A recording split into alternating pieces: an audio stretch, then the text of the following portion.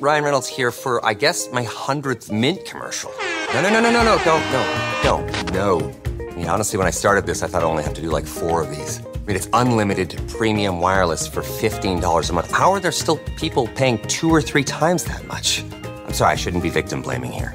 Give it a try at mintmobile.com/save. Whenever you're ready.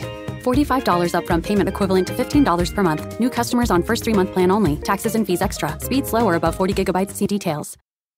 What's so funny? Why, Friday Follies, of course. Right here on the Mutual Audio Network.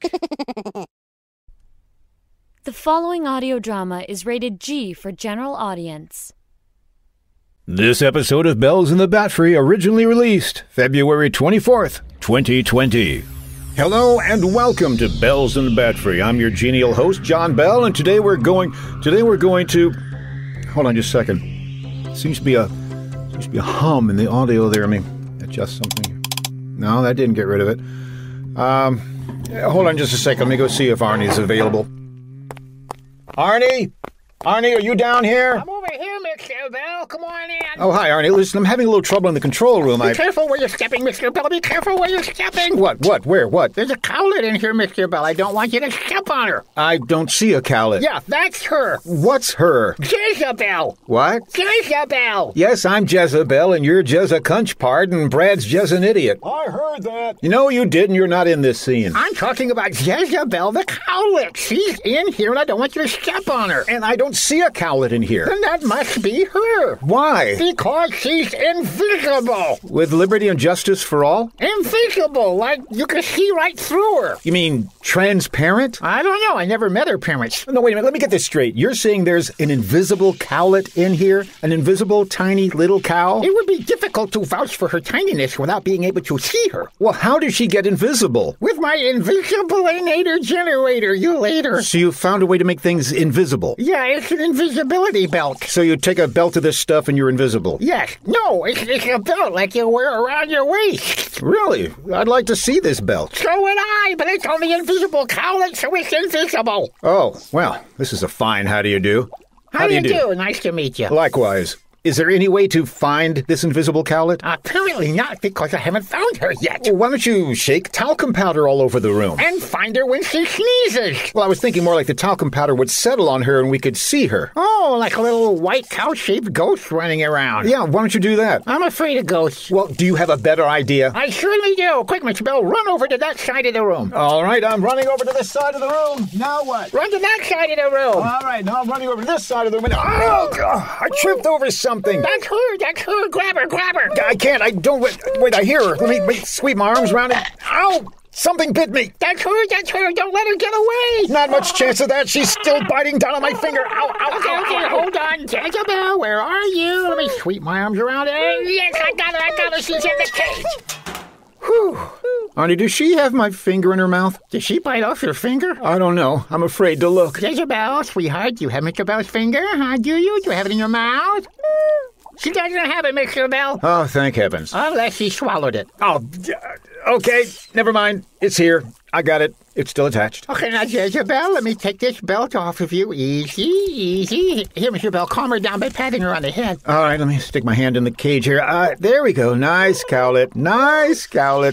She's getting agitated with me petting her on the head. I don't think that's her head.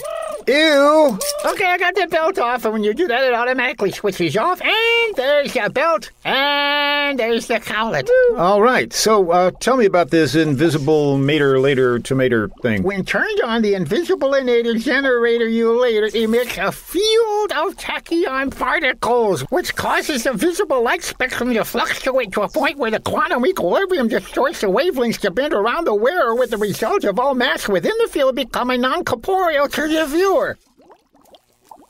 It makes it where people can't see you. Gotcha. In experimenting with the cowlets, I came up with 4 settings for the belt. The first setting is the lowest setting, where it makes only the outer layer invisible. On a cowlet, it would be the fur. So when you turn it on the first setting, it would look like the cowlet has no fur. Uh-huh. And the second setting? That sets your field a little deeper and gets rid of the outer layer of skin, so you can see all the organs inside somebody. Oh, that's helpful, but ooky. Third setting? That's where only the densest part of the body is visible, meaning the skeleton. You're thinking Halloween. Oh, you betcha. And finally, the fourth setting's the most powerful, where everything within the field of the belt is invisible. I can see how this would be a big boon to intelligence gathering and law enforcement. Oh, yes, but think of the disaster if this should fall into the wrong hands. So, let's not tell Brad. That's a good idea. Hi, guys. What are you not telling me? Ooh, all sorts of stuff. Tons of stuff. Pretty much anything. Why do you ask? Because I was standing outside the door and heard the whole thing. Oh. That's what you get for leaving me out of the scene. Yeah, I'll watch that in the future. Now there's only one thing we need to figure out. Just one thing. You're not going to ask me, are you? No. Well, I'll tell you anyway. What will I call myself when I become an invisible superhero? We're doomed. Oh, yeah. At that moment, across town, crime boss Biggie Bigster was gathering his lieutenants around him for an announcement. Well, all right, you smugs. I want you all lined up in a nice straight line, see? Yeah, sure, boss. You mugs need to be there when I need you, see? Oh, yeah, you got it, boss, yeah. And I want each of you mugs to look pretty, see? That's why I'm going to clean you up right now. You sure about that, boss? Oh, hey, guys. When'd you guys get here, huh? We've been here for a while. Who are you talking to? I was talking to these mugs, see? These coffee mugs. They're all dirty. I need to clean them out, see? Oh, okay, yeah. I'm not your mother, you know. It's not my job to keep them clean. You're going to keep your own mugs clean. You see your mugs? Yeah.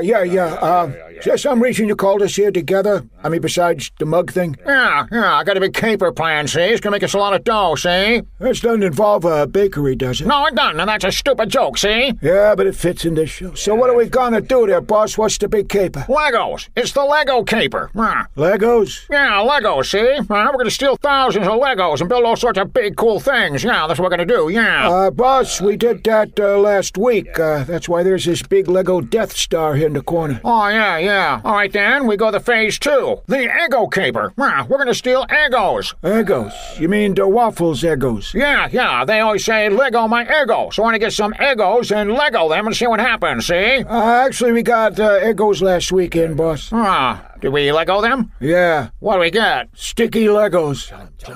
Say, boss, the guys and I have been talking, and we're thinking maybe it might be about time to do like a money caper. Well, that's thinking outside the box. We were thinking maybe we should go, cut out the middleman and go straight for stealing money. Yeah, money, kidnapping. It's kind of risky. That's a federal offense there, boss. There's a kidnapping in the next room, so keep it down, will you? Now, what kind of money you want to steal, see? Well, we were thinking maybe we'd knock over a casino. Yeah, we need a couple of bulldozers to do that. We're thinking more like just stealing their money. Yeah, that's a good idea. Although if we did knock it over, we could rebuild it with Legos, see? Let's just stick with the stealing part right now. All right, we're going to rob a casino, see? How should we do it, huh? Well, have you ever seen Ocean's 11? No, but I've sailed the 7 seas. Tell you what, boss, why don't we do the planning? You just keep building your little Lego unicorn there. It's not a unicorn, it's a horse. Then how come it's... I stabbed it in the forehead. Gotcha. Okay, boss, we'll let you know when we're ready. All right then. Come on, horsey. Giddy up. Sorry about the forehead thing.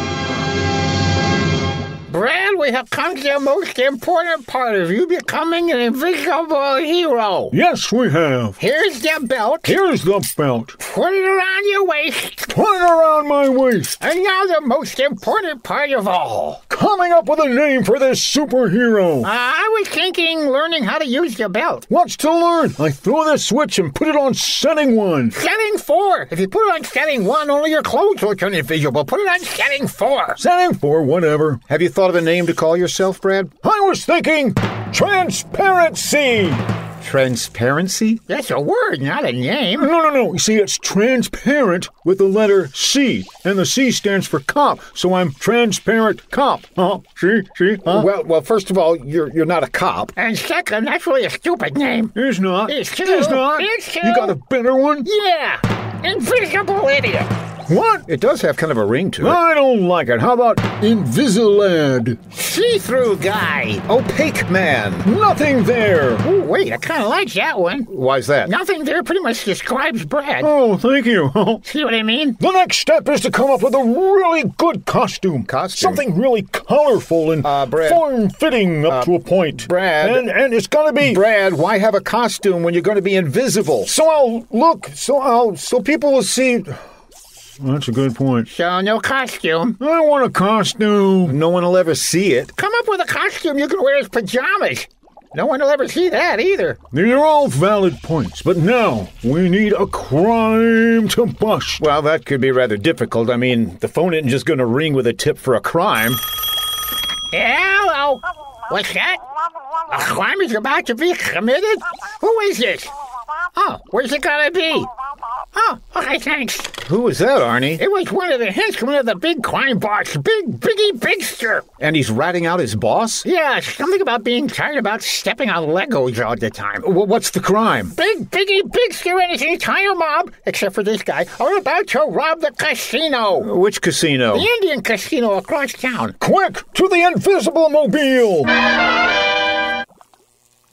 We, do have an invisible mobile, right? Actually, we do. Really? You have an invisible car? Yes, I do. Then let's go! Where is it?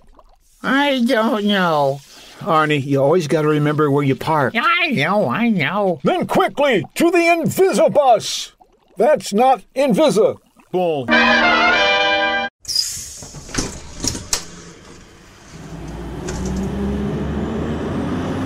All right, there's the casino. Now, here's the plan. Wait a minute. Shouldn't the plan be made by the brains of the outfit?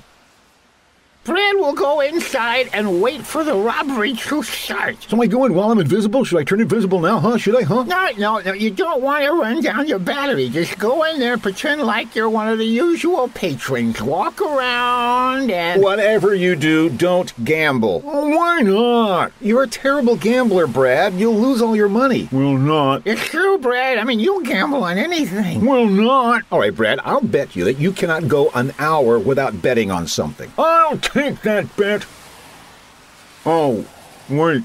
So you go inside without gambling and observe what's going on. We'll keep in touch. How are we going to keep in touch if I'm inside and you're outside? I brought along some communication devices. Here, hold on to these. Wow, these are as small as a multivitamin tablet. Yes, these are tiny, high-tech communication devices. No one will ever notice you got it. Pretty cool. They're already turned on, so just insert them. Mine's inserted. I got mine in my ear, too. Good, now we'll test them in... Ear?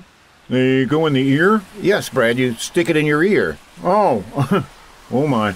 Brad, where did you stick your communication device? I kind of put it in my mouth and swallowed it. You swallowed it. That's the lesser of two evils. Well, it looked like a multivitamin tablet. I wouldn't think you'd swallow a multivitamin tablet unless it looked like one of the Flintstones. Hey, I'm in good shape because I have a Barney in my belly. Guys, let's get back on track here. Arnie, do you have an extra gizmo thing for his ear? Yes, I brought along an extra, a very expensive communication device. Here, Brad. Now stick it in your ear. Put it in your ear, Brad. Alrighty, here we go.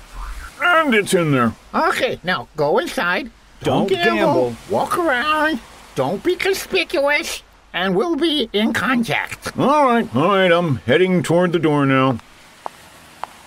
Testing. 1, 2, 3. Brad, can you hear me? I thought you guys were going to stay in the parking lot, not come in with me. We are in the parking lot, Brad. I'm talking to you through the communicator. Oh, yeah, we better see if these things work. They do work, Brad, because we're using them right now. Oh, cool. Oh, is Mr. Bell with you there? I'm right here, Brad. Shouldn't you be with Arnie in the parking lot? I am with Arnie in the... This whole thing's gonna fail just horribly. Okay, guys, I'm going in.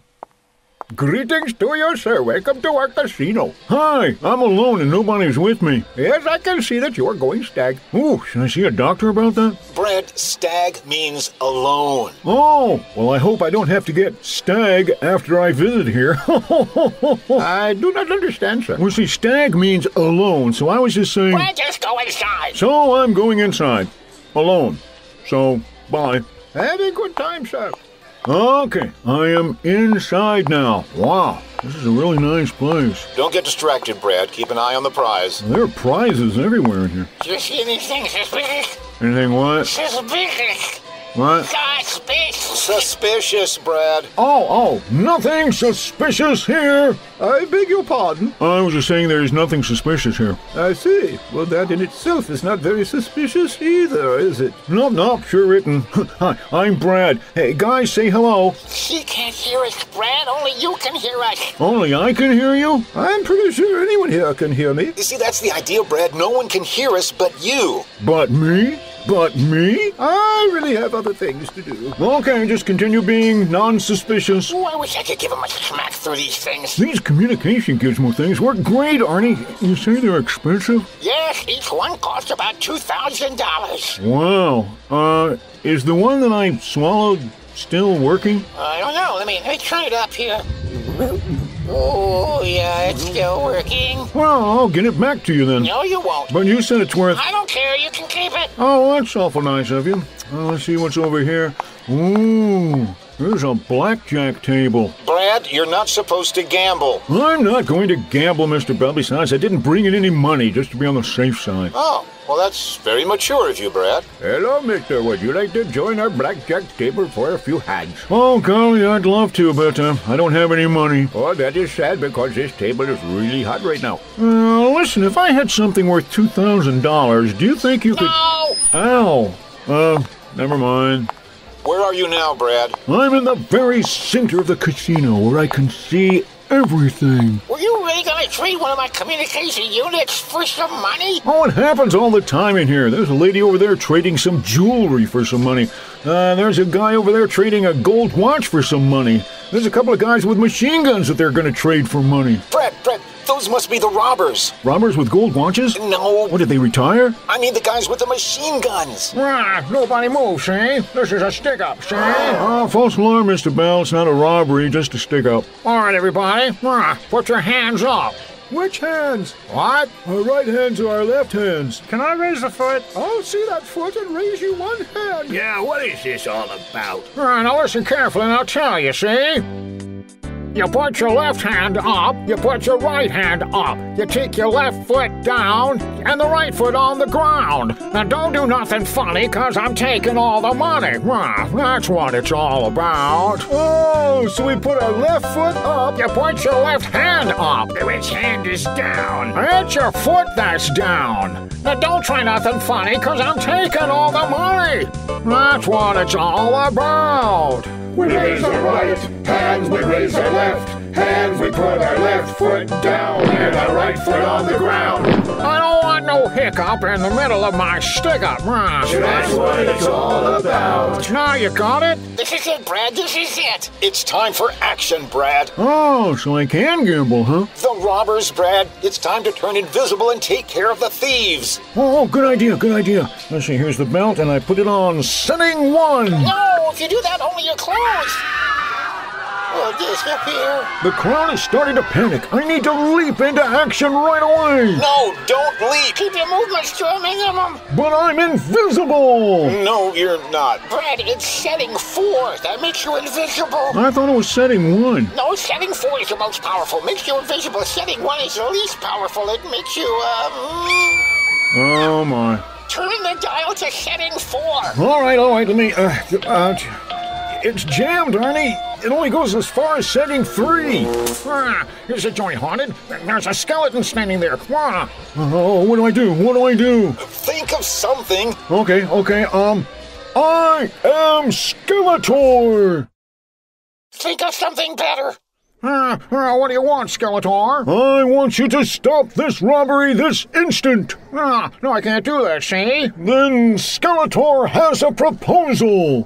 You want to get married? No. This is more of an idea, a challenge. I'm always up to a challenge. Name it, Skeletor. Don't make it have to do with gambling. Don't make it have to do with gambling. Are you a gambling man? That's it. I'm going home. Yeah, what are you suggesting, say? I say we choose one of these games in this casino. If I win, you must leave. If you win, you can take everything you want. I'm going with you, Mr. Bell. All right, let's do that. Wow, which game you want to do, huh? Well, let's see, there's blackjack, there's poker over there, Wheel of Fortune, Clue. Ooh, Hungry Hippos. Might I make a suggestion to you, sir? Oh, yeah, sure. What's your idea? Why do you not play the most sophisticated game of all?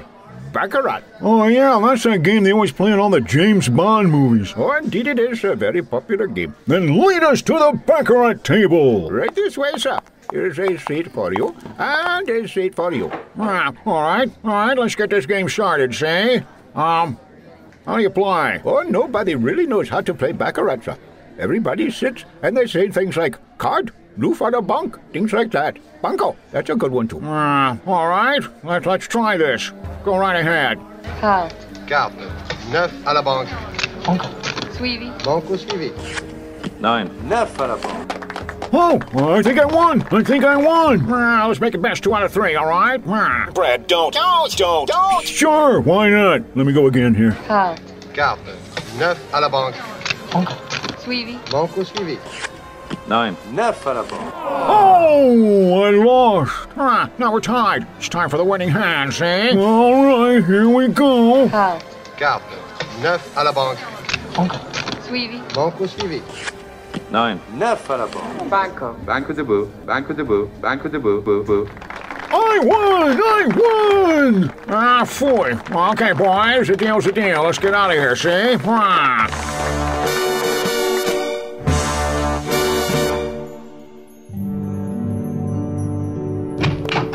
It's good to be back in the studio again. I need to wrap this show up with the copyright notice and everything. Well, dagnabbit, that hum is still in here. I don't have time to fix it right now. You've been listening to Bells in the Batfry, episode number 241, copyright 2020 by John Bell Creative, LLC. Let me go see if I can find somebody who can fix this hum. Thanks, everybody. Bye. Well, that's enough meditation for today. I need to get back to mopping the floors.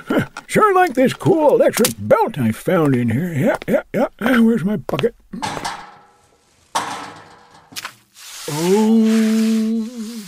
Oh, Monterey.